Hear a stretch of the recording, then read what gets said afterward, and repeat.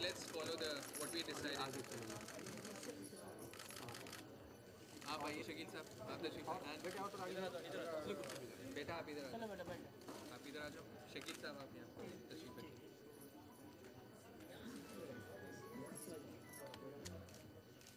Do you have little girl questions you'd like to ask, like who their favorite actor is?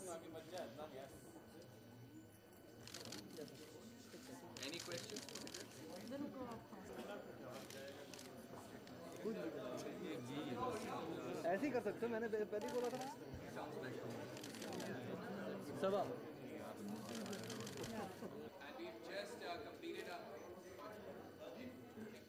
One of the things that we discovered, particularly with the Bijani twins, is that by their brains being together for such a long period of time, they had very, very substantial adhesions between them, which were very, very difficult to deal with.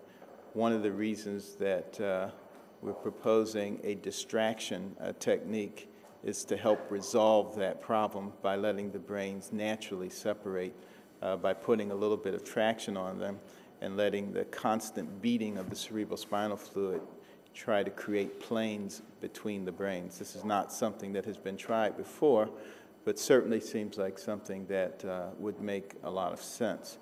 Again, I want to emphasize the fact that all the things that we have said are subject to change because we still have more due diligence to do. We're not rushing into anything here at all.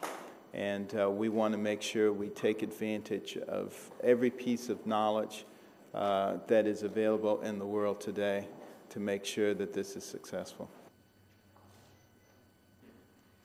Professor Carson just mentioned a bit against the surgery. Yes.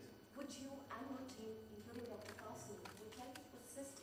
Based on all the medical tests we've done with the heart, with the kidneys, the way the fact that one of the kids, one of the twins, Farah, does all the kidney function for Saba, and the fact that her heart is actually working overtime, we already have evidence of cardiac malfunction in Farah.